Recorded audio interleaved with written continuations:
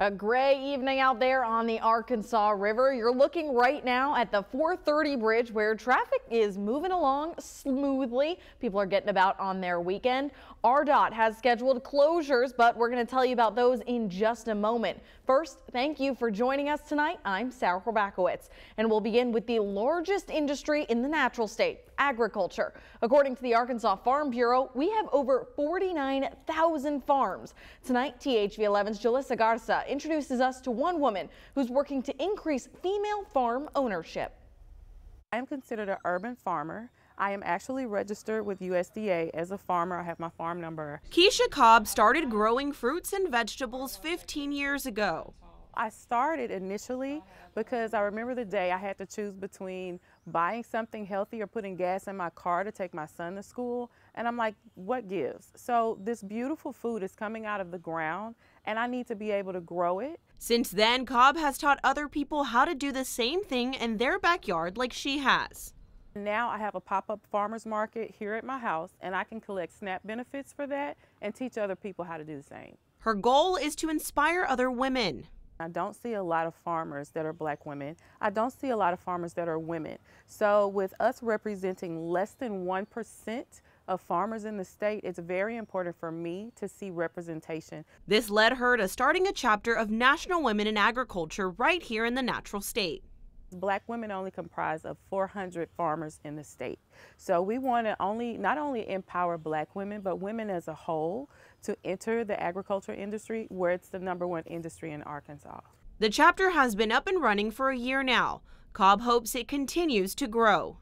We're working on a project right now to bring in 1,000 little girls into the organization and establish the youngest farmers in Arkansas. In North Little Rock, Jalissa Garza, THV 11 News.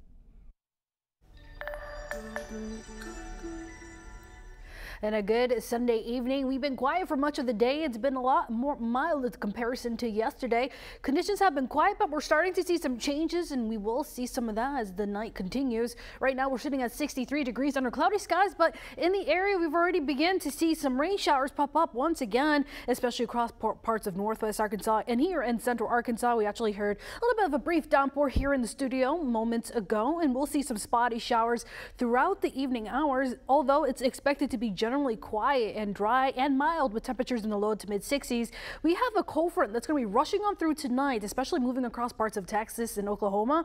Ahead of that, or while it's pushing on through, we're going to be seeing those winds increase, sustain anywhere from 20 to 30 with gusts as high as 30 or even more for parts of the state where we're actually going to be under a wind advisory for much of the mid-south because of the high winds that we could be seeing as this next system pushes on through tonight. It does have the chance to bring in some strong storms for parts of the state, but not for everybody. I'll let you know more in detail in the forecast coming up, who has the best chance for that and what the week in store holds for us.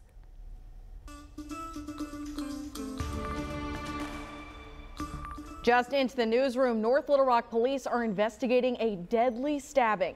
It happened in the 700 block of East Bethany earlier this afternoon.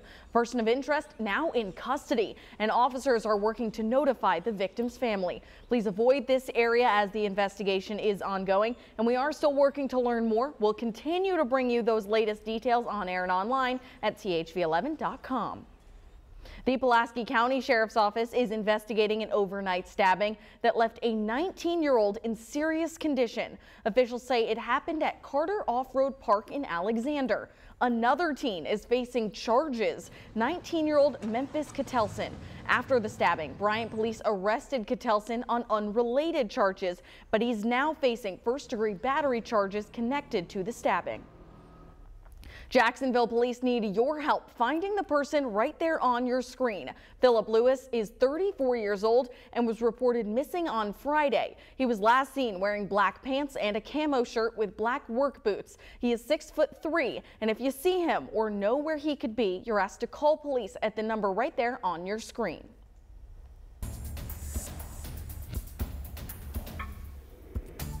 This This is a live look at I-30 right now. Traffic is clear. People are moving about their day. Now, it might not be moving this smoothly Monday and Tuesday.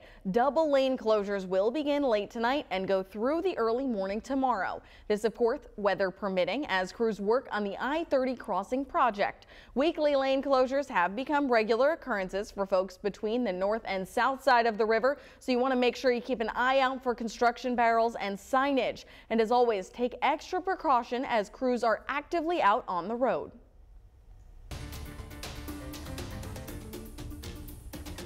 North Little Rock High School will return to business as usual tomorrow. This after students used AMI days while the district removed a colony of bats from the building.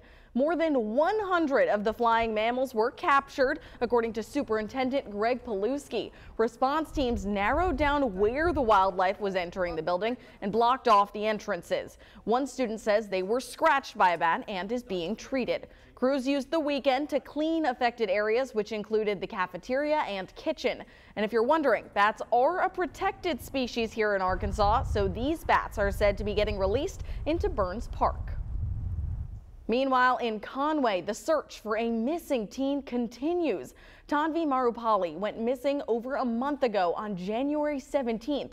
She was last seen walking away from Conway Junior High School, but never got on the school bus home more than 5 weeks ago. Her parents tell THV11 a couple days before her disappearance, they told Tanvi due to family circumstances, they may have to move back to India. And she told them she wanted to stay in the U.S. Now the U.S. Marshals are involved and the case remains open tonight. I feel that the fear of returning back is stopping her from coming back if she's still hidden somewhere. Everyone is looking for you. Please, please, Tali, please come back to home. Tanvi's birthday is a month away, March 24th, and community leaders are hoping to reunite the family in time to celebrate that together. If you know where she may be, you're asked to call the tip line that's right on your screen. We also have new developments from Hot Springs Police about a double homicide that killed a 21-year-old woman and her 5-year-old son more than 2 years ago. As they analyze evidence and travel far distances, police now tell me that solving this case could help close others. I sat down with the lead detective who says they're getting closer to finding out who's responsible and hoping to solve this case in the next year. Do you think solving this case could help other cases? Yes. If you believe it could solve other cases, you also have to take the time to look at other cases. Tomorrow night at 10, we'll share the leads detectives are following and the evidence that brought them there and introduce you to the victim's family as they're left with more questions than answers.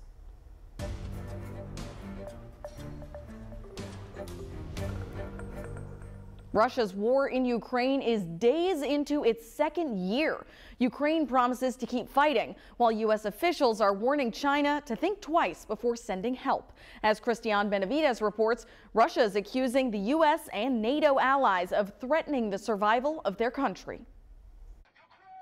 Stand with Ukraine! Now more than a year into Russia's brutal invasion, supporters of Ukraine rallied in cities across the U.S. this weekend. Ukraine's southern port city of Odessa honored soldiers killed in the grinding war with Russia. Ukrainian military drone footage shows what are said to be Russian tanks and other armored fighting vehicles being blown up by mines. I think Putin is right now entirely too confident of his ability to wear down Ukraine, to grind away, and that's what he's giving every evidence that he's determined to do right now. Meanwhile, Washington is growing increasingly concerned that China could decide to send lethal military aid to Russia. We will continue to send a strong message that we believe that sending military aid to Russia at this time when they are using their weapons to bombard cities, kill civilians, and commit atrocities would be a bad mistake, and China should want no part of it. Last week, the U.S. announced billions of dollars in additional military assistance to Ukraine. But some lawmakers are urging the Biden administration to provide Ukraine with F-16 fighter jets. This whole thing is taking too long, and it really didn't have to happen this way. Following his unannounced visit to Kyiv last week, President Biden said in a television interview that sending F-16s is off the table for now. But he didn't rule that out for later. Cristian Benavides, CBS News. Still ahead, the University of Pine Bluff is celebrating 150 years of service to the community. The special keynote speaker you can see for yourself when THV 11 continues. But first, a quick check-in on that gloomy weekend weather, Corrales. Yeah, we've been seeing rain chances through the weekend. We have more chances for rain tonight, but we're watching out for the potential for some strong storms for some across northwest Arkansas tonight, and some pretty high winds that are expected to push on through tonight as well. So I have more details on that in your forecast coming up.